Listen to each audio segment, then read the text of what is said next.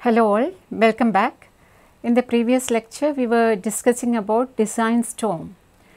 Today we are going to look at design flood, that is the flood caused due to design storm or the value of the flood which is used for hydrologic design.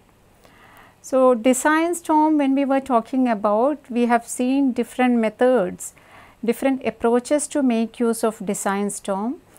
That is, by making use of frequency analysis we can find out the design storm, or by considering the probable maximum precipitation we can make use as design storm. But always we will not be going for making use of probable maximum precipitation as the design storm, because it is a very high value and the design based on that value will not be economical. But for the structures which are of high importance, such as dams and other similar kind of structures like spillway etc., we used to go for making use of probable maximum precipitation and also the corresponding flood, that is the probable maximum flood. So, today let us see what are the different methods to calculate the design flood, because for different structures the return period which we will be using will be different. So, corresponding to that, how to determine the design flood, that is what we are going to study today. Let us move on to today's lecture, that is related to design flood. Design flood can be probable maximum flood which is caused due to the probable maximum storm. So, flood that occurs under worst meteorological and hydrological conditions. This is the flood that occurs under the worst meteorological scenario. The value of probable maximum flood will be very large. It will be representing a huge value. So, always for all the design of structures, we will not be making use of this probable maximum flood. In the case of different types of hydrologic design, we will not depend always on probable maximum flood. Now, coming to the estimation of design flood, we are having different methods for the estimation of design flood. Under this, we will discuss about estimation of peak discharge, which are very important while discussing about hydrologic design. We need to have the maximum value of the flood for which the hydrologic design has to be carried out, or the structure has to withstand the worst event which will be occurring within that period. That is, we will be considering certain return period for the hydrologic design. Within that period the structure should not fail. So, what should be the value corresponding to that design flood, or how can we estimate that value? Different methods of estimation are there. First one is the rational method. Second, we will look into different empirical methods, and transformation of design storm to design flood. Sometimes we will be making use of the design storm value to get the value corresponding to design flood. Under this, we will be making use of the principle of unit hydrograph. We have studied the principle of unit hydrograph. The main assumption behind unit hydrograph is the linearity principle. But in the case of design flood, we can make use of this unit hydrograph method if the design storm value is there. This method is suitable for hydrologic design, because once we determine the flood hydrograph by making use of unit hydrograph principle, it will be giving us the complete details about the flood hydrograph. That is, when the time to peak will be occurring, what is the time to peak of the flood, what is the peak value of the flood, and all these details whatever we have studied under unit hydrograph is applicable here. So, minute details related to the flood will be obtained if we are making use of the unit hydrograph method for determination of design flood. But there are certain limitations related to unit hydrograph. Sometimes the area of the catchment is very large. In that case, this method will not be applicable. In such cases, we can do one thing. we can subdivide the catchments into big catchment into small sub catchments, and the same principle of unit hydrograph can be applied to each and every small sub catchments. And the next one is flood frequency analysis. Flood frequency analysis also we have seen different method, probability plotting and Gumbel's method. The same methods we will be making use here also for finding out the design flood. Different methods of estimation of floods includes rational method, some empirical formula, unit hydrograph method and the flood frequency approaches. First let us look into rational method. This is a method for the calculation of peak discharge for small catchments. This method, when you are using for the flood calculation, you should be careful about the size of the catchment. For very large catchments we cannot apply this. If the catchment size is very large, then you can do one thing, you can delineate the catchment into sub catchments and make the area to be very small. So, individually you can apply this formula to different sub catchments. So, this is an empirical method which is used for the calculation of design flood or peak flood. In majority cases, especially in the case of urban catchments, we will make use of this rational formula for finding out the peak flow value. In this case, we are assuming rainfall intensity as uniform over the watershed for the duration of the storm. We need to find out the duration of the storm, for which we are going to find out the design flood. This duration of storm for which we are considering, the rainfall intensity should be uniform. This is the same principle we have considered in the case of unit hydrograph also. That is the value which we are computing by using certain design storm, that storm should be uniform within the duration which we are considering. So, rainfall intensity is uniform over the watershed. Rainfall intensity should be uniform over the watershed and the storm which is considered should be of constant value within the duration which is considered. That is the reason we are specifying that the catchment area should be less. If the catchment area is very large, the rainfall which is occurring over the catchment won't be uniformly distributed. The formula represented by rational method is given by this equation, that is QP is equal to 1 divided by 3.6 CIA.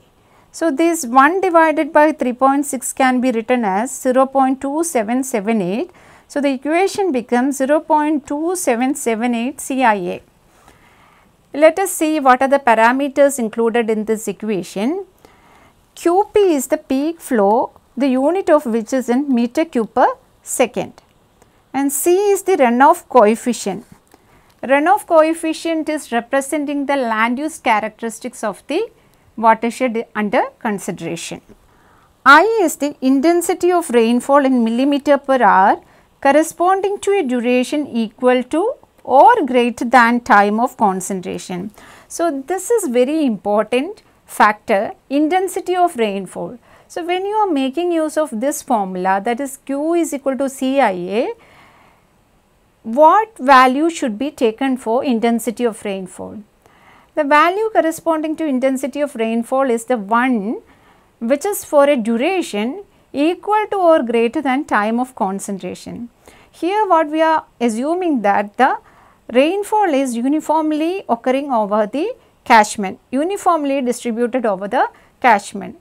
So, the time taken for water to reach from the extreme point to the outlet of the catchment is represented by time of concentration.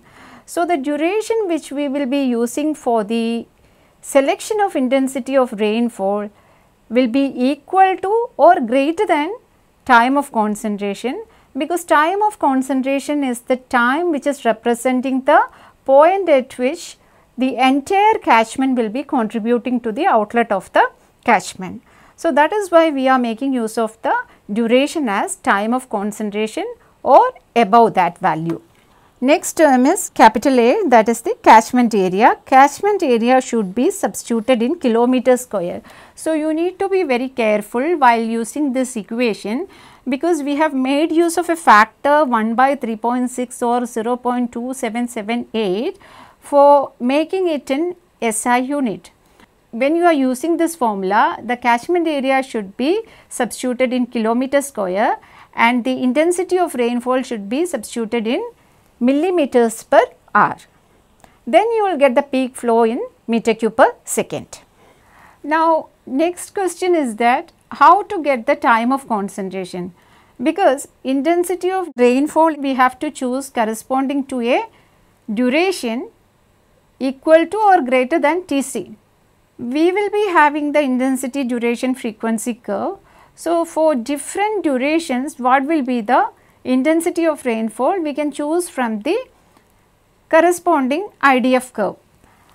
Depending on the structure which we are going to design, we can choose the return period and the intensity, duration, frequency curve corresponding to that return period can be chosen. And now, we need to take the intensity of rainfall value corresponding to a duration equal to Tc or greater than Tc. So, we need to calculate the value corresponding to Tc, then only we can finalize the duration of rainfall. So, there are so many empirical equations for the computation of time of concentration.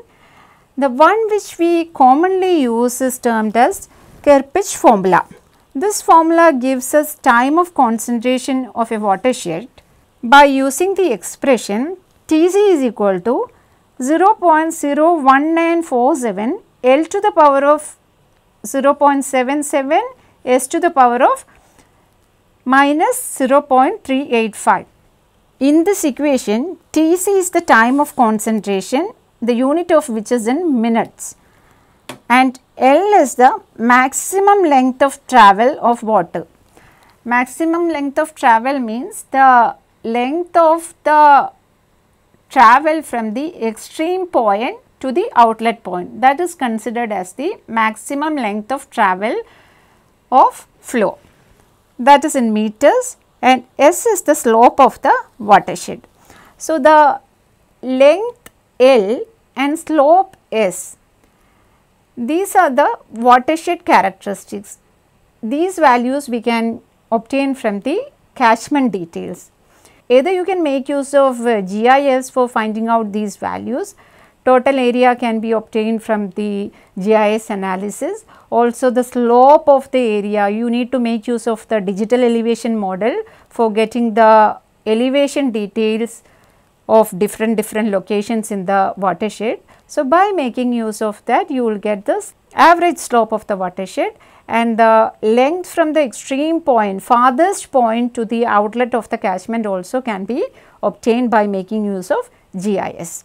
So, the time of concentration by using Kirpich formula is given by this equation. That is, time of concentration is nothing but the time required for water to flow from the most remote point in a watershed to the watershed outlet. This particular term, time of concentration, is very important, that we have discussed in several occasions when we were discussing about flow from the extreme point, farthest point to the outlet point. So, if we are calculating this value of Tc, for that we need to have the knowledge about the length L and slope S. So, if these two values are obtained, you can calculate the time of concentration. This time of concentration can be considered as the duration of the rainfall, and corresponding to that duration, you can find the intensity of rainfall from the IDF curve. So, by making use of that intensity, you can substitute in rational formula for computing the peak flow. This much about rational formula. Now, let us move on to different empirical relationships. So, these empirical methods are developed for different regions. So, these are representing regional formula based on statistical correlation of the observed peak and catchment properties. Based on the flow details and catchment properties, the relationship between the peak and the area has been found out, and that has been expressed in terms of equation for computation of peak flow. These are empirical in nature, and these equations are applicable to the respective regions for which these formula have been developed. Regional formula have been developed for different regions in India based on the catchment area and the flood experienced in the particular area. Statistical analysis is carried out, and based on that different formula have been derived. The formula for flood peak can be written as a function of area. QP is equal to F of A. A is representing the area and QP is the peak flow. Different formula which we consider under empirical methods are Dickens formula, Rives formula and English formula.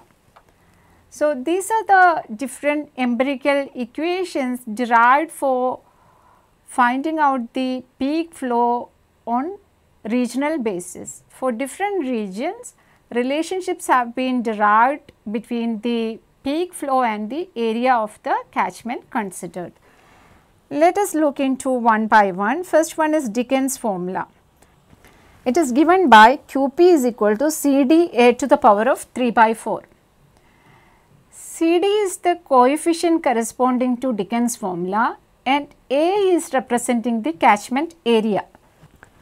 QP is representing maximum flood discharge in meter cube per second and A is the catchment area in kilometer square. Since these equations are empirical equations, you have to be very careful while substituting the different values. Area should be substituted in kilometer square. QP we are getting in meter cube per second. Now, what are the values corresponding to CD? So, CD values have been given for different regions and these CD values are developed based on the average rainfall in a particular area which are considered. CD is the Dickens constant within a range of 6 to 30. So, these are given in tables.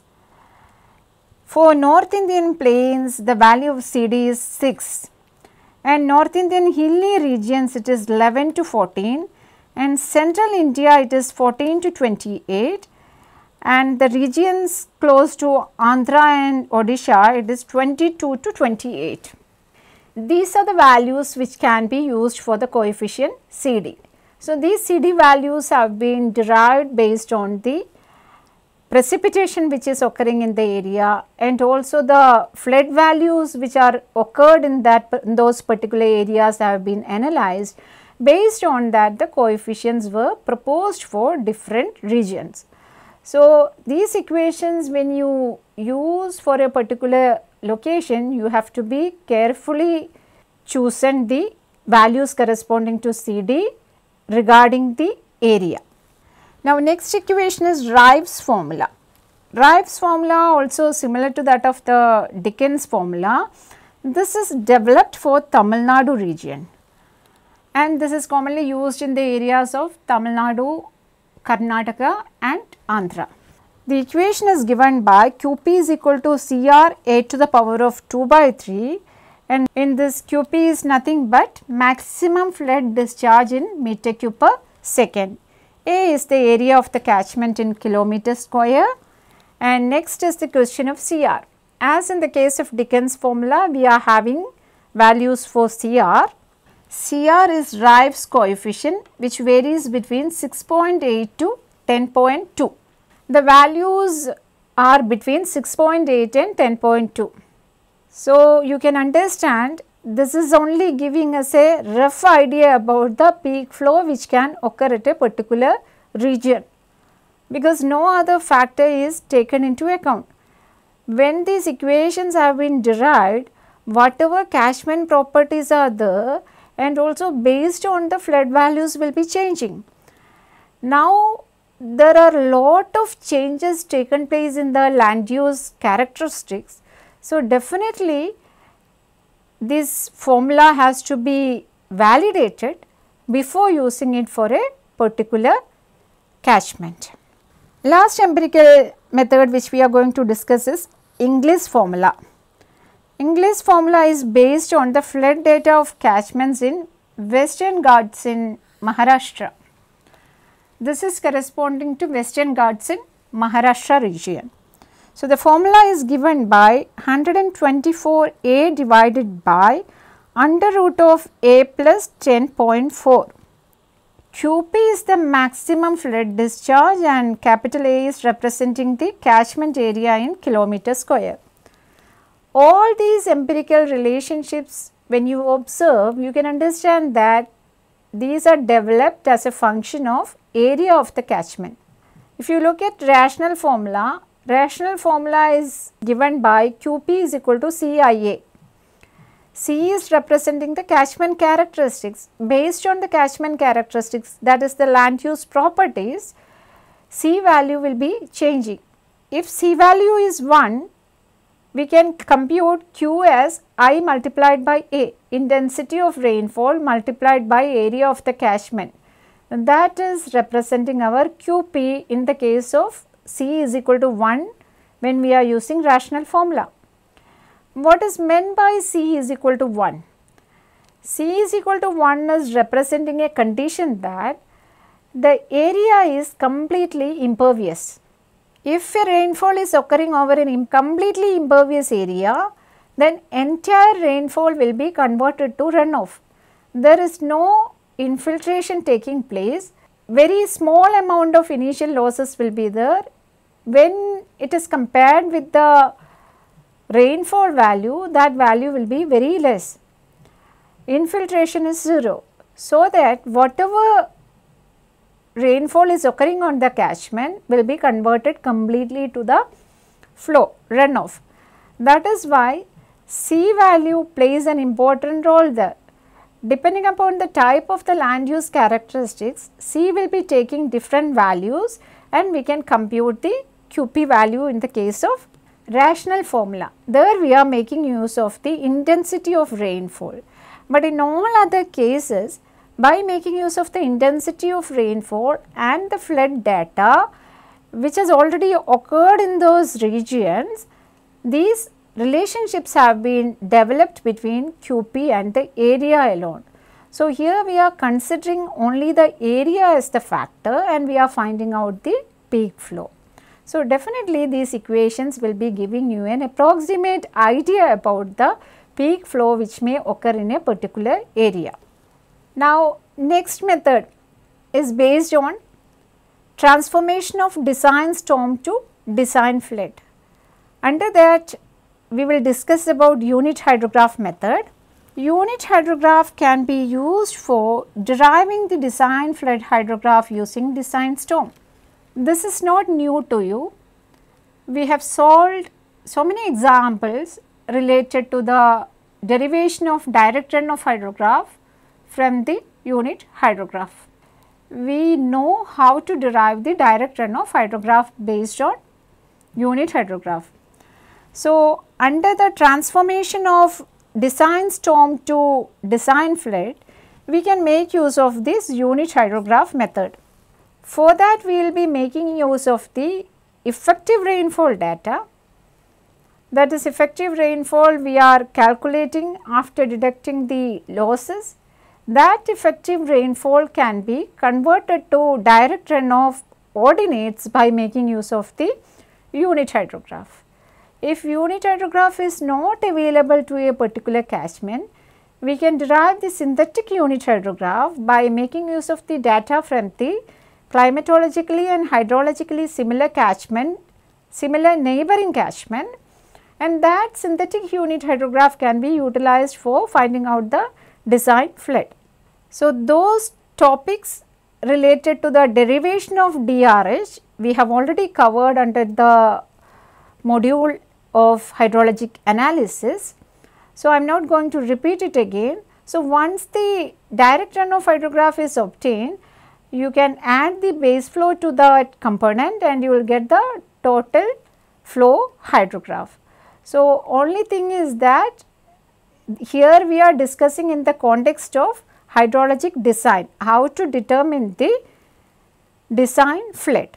So, the value which we are using is from the rainfall data, that is representing the effective rainfall, or it can be design storm. By making use of that design storm value and making use of the available unit hydrograph, we can derive the flow hydrograph. The design storm can be obtained using IDF curves or DAD curves, depth area duration curves. We know how to get the intensity duration frequency curve and also how to derive the depth duration curves. So, based on certain duration which we are considering, for that we can get the intensity of the rainfall value.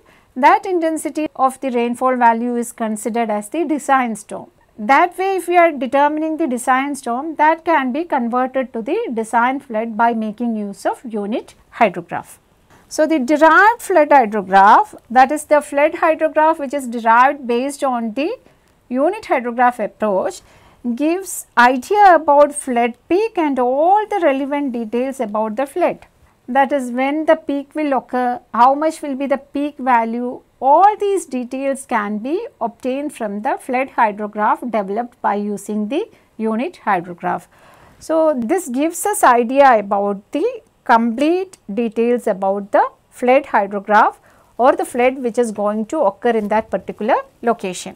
So, for catchments having data scarcity issues, we can derive the design storm by making use of the storm transposition approach. All the catchments may not be having sufficient data to derive the design storm.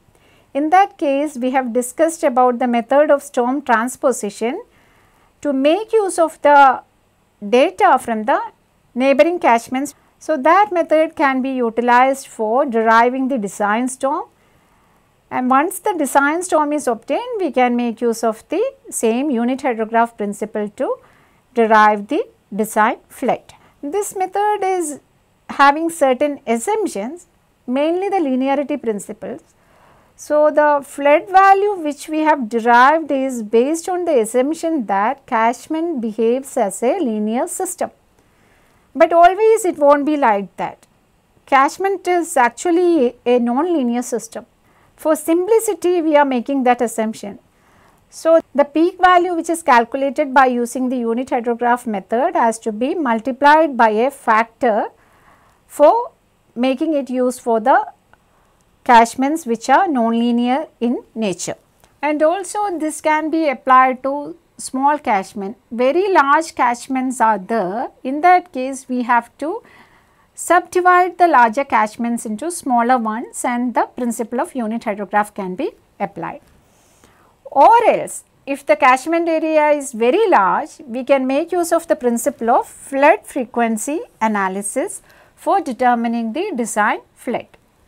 Sometimes it can happen the catchment is very large, and in some other cases it can happen in such a way that unit hydrograph is not available for us to derive the flood characteristics.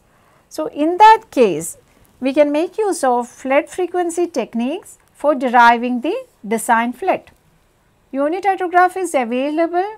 If the catchment is large, then also we can make use of flood frequency analysis. So, here in this case, this method is applicable when the area is very large. If the area of the catchment under consideration is very large, this method is more suitable than that of unit hydrograph approach. Frequency analysis we have already discussed in the previous module. Same method we will be using here, but our main intention is to find out the design flood. There, when we were solving the problem, we were giving emphasis to the approach which we have used. That is, we have done by making use of probability plotting and by means of Gumbel's method. We have given the importance to the approach which we have used. Here in this case, our intention is to find out the design flood for hydrologic design. Any of those methods can be utilized here for carrying out the flood frequency analysis. For that, we will be collecting the past data series.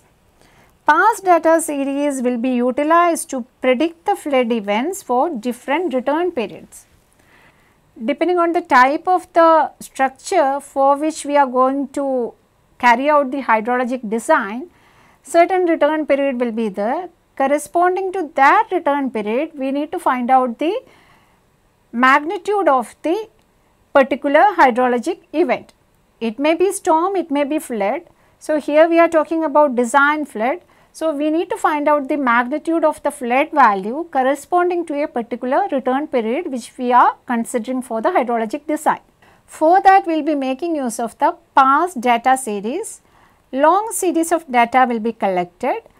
Frequency analysis will be carried out for that data series.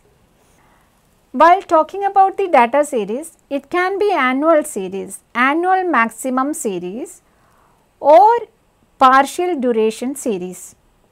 In the case of annual series, we are considering the peak value of stream flow. That way, for every year we will be having one data point. There can be other peaks which are slightly lower than this highest peak. When we compare this second peak and third peak with the peak of next year, it may be higher than that value, but we are omitting that in the case of annual series. In the case of partial duration series, what we will do, we will decide a threshold value. Above that, what are the values coming, those values will be considered. Instead of considering single value, above the threshold value, what all are the values coming, all those values will be considered and form the partial duration series. Depending on the requirement, we will be choosing annual series or partial duration series. So, observed data series can be of annual series or partial duration series. Different methods which we commonly use for flood frequency analysis are probability plotting and Gumbel's distribution. These two methods in detail we have seen in the topic of hydrologic statistics. So, I am not repeating it here. We will just solve one problem related to Gumbel's distribution here. So, that much about flood frequency analysis. This is actually an application of the previous topics, because design flood computation is the determination of the flood value which has to be utilized for hydrologic design. It can be either probable maximum flood or it can be calculated based on rational formula or by making use of empirical equations for particular regions, or by making use of the unit hydrograph method you can find out the design flood, and by making use of flood frequency analysis also you can find out the magnitude of the peak flow. So, these are different methods to determine the design flood. So, that much about this module on hydrologic design. We need to find out the design storm and design flood before carrying out the hydrologic design. So, the values of this design storm and the design flood depends on the return period for which the design need to be carried out. It may be varying from 5 to 100 years or more than that, or sometimes we will be going for making use of probable maximum precipitation and probable maximum flood for the hydrologic design. But always we prefer to make use of the magnitude of the extreme event corresponding to certain return period than opting for probable maximum flood and precipitation. That is why we have to make use of the determination of design storm and design flood by making use of any of these methods. Now, let us solve some examples related to this. First example is on rational formula. Let me read out the question first. A storm drainage system has to be designed for an urban area of 4000 meters square. The rainfall intensity used for design is 15 mm per hour. Estimate the design runoff. The question is related to rational method. area is given to you, rainfall intensity is given to you. So, this rainfall intensity might have determined for the required time of concentration, that we need not have to worry here, because we have been given the intensity of rainfall. Sometimes this intensity of rainfall might not have given to you, especially when you do for hydrologic design, then you won't be having the intensity of rainfall. So, in that case you have to first derive the IDF curve, intensity duration frequency curve, time of concentration by making use of the catchment analysis. Either you can make use of Kirpich formula or some other formula which you find in literature, and once that time of concentration is determined, that can be considered as the duration for which the intensity has to be chosen. By making use of that duration, we can choose the intensity of rainfall from the intensity duration frequency curve. After that, you can make use of rational formula for computation of the peak flow. This method we commonly use in the case of small urban areas where majority of the areas are paved or the imperviousness is very high. This rational formula gives a reasonable result. So, the data given are area is equal to 4000 meters square, rainfall intensity is 15 mm per hour. One thing is not given to you. Rational formula is given by Q is equal to CIA. One coefficient is there definitely, but intensity of rainfall is given to you, area of the catchment is given to you. C value is not given here, but it is mentioned in the question that it is an urban area. So, that we can assume that complete area is impervious and C value can be taken as equal to unity. By assuming that value, C value as unity, we can find out the design runoff by making use of the rational formula. Rational formula is given by this equation, QP is equal to 1 by 3.6 CIA. We can substitute the values corresponding to C, I and A. Since it is urban area, we are going to consider C is equal to 1, and when you substitute the values for C, I and A, you can compute QP as 0.166 meter cube per second. This is the simple way, even though it is approximate, for computing the QP value for a catchment where data scarcity is there. We do not have large number of data series to carry out the analysis, and we do not have much idea about the unit hydrograph for the particular area. In such cases, simply by calculating the intensity value corresponding to the particular duration equal to or greater than time of concentration, you can get the intensity of rainfall that can be utilized for the computation of peak discharge. Now, let us move on to the second example. Again, it is based on rational formula. The runoff coefficient and the corresponding area details for a land is listed in the following table. Area in kilometer square and runoff coefficient corresponding to those areas are given to you. If a storm intensity of 3 centimeter per hour having a duration equivalent to time of concentration is occurred in the catchment, estimate the peak runoff. You have been given C value separately for different areas in a particular land area. Intensity of rainfall is also given to you. We need to find out the Q value. So, here in this case, we need to find out the equivalent C value. C value corresponding to each and every area. Sub areas are given to you. So, we can compute the equivalent coefficient of discharge can be calculated.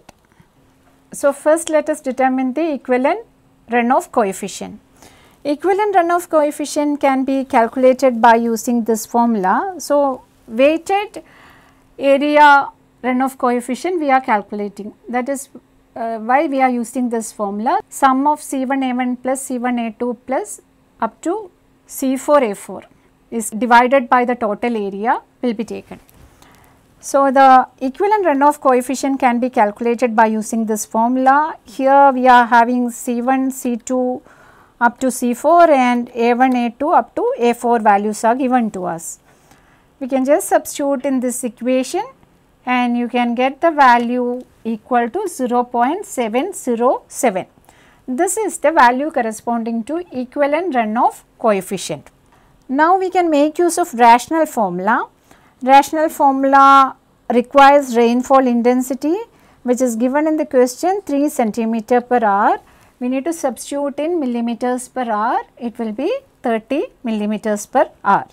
And this is our formula corresponding to rational method. We can substitute C, I and A in this. So, area we are taking as total area. The total area is coming out to be 1.4 kilometers square.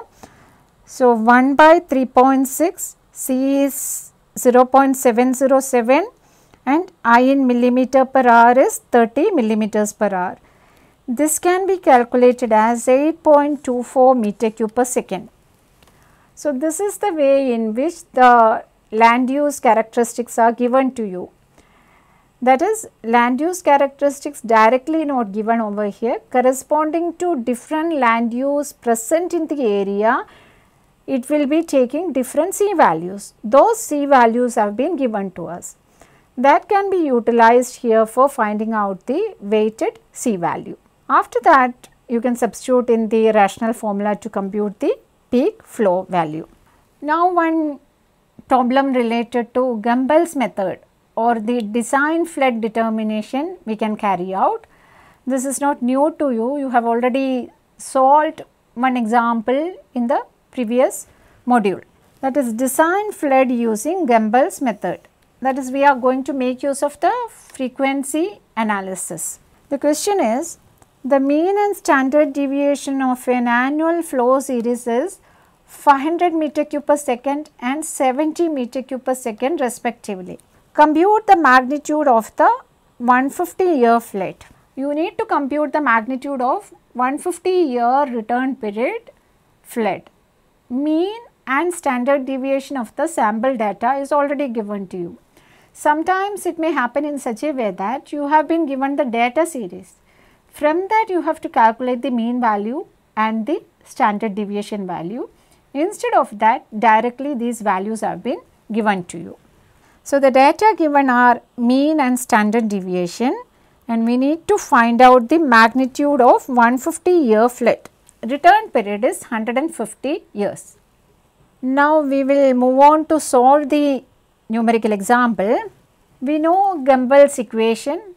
Separately, we are having one particular equation for probability density function and another equation for cumulative distribution function. So, here we will be making use of the cumulative distribution function. According to Gumbel's method, we can write the magnitude of an event for a return period of t as x bar plus ks. Directly we are using that formula. I am not going to the part related to parameters of the cumulative distribution function, all those things. Here we are going to directly make use of the formula under frequency factor method. K is the frequency factor and T is the return period. Xt is representing the magnitude of event corresponding to a return period of t years. So, here in the question we have been asked to find out xt for a t value of 150 years. What is k actually? The formula corresponding to k we have already discussed while explaining the frequency analysis using Gumbel's distribution, extreme value type 1 distribution. So, that k is given by y of t minus 0.5772 divided by 1.28255. This is the equation corresponding to k.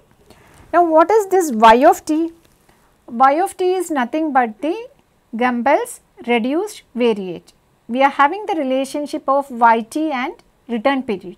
So, we can compute the yt value by making use of this equation corresponding to a return period of 150 years. That is what we are going to do. So, Yt, the Gumbel's reduced variate, is given by this equation. Let us calculate the value corresponding to Gumbel's reduced variate y of t. Here we can substitute t is equal to 150. So, this can be calculated by using this logarithmic equation, that is coming out to be 5.007. Y of t is obtained as 5.007. Now, by making use of this y of t, we can find out the frequency factor k. K is equal to y of t minus 0.5772 divided by 1.28255. So, here we are substituting y of t value which is calculated here corresponding to a return period of 150 years. So, we can calculate the value of k as 3.45. Next step is to determine the magnitude of the 150 year flood. So, we can make use of the frequency factor expression x of t is equal to x bar plus ks. X bar and s are given to us in the question. K we have determined over here as 3.45. We are just substituting in the equation of x of t. X of t is x of 150. Our return period is 150 years. So, this can be calculated as 741.79 meter cube per second. So, this is the magnitude of the 150 year flood corresponding to the data given to us, and this is represented by means of a single value here. You can define a confidence interval and you can provide a range of values within which, that is range within x1 and x2. So, within that range any value can be taken up by this magnitude of 150 year flood. So, that I am not doing over here. For that you need to have more understanding about probability concepts. So, here I am winding up the topic related to design flood.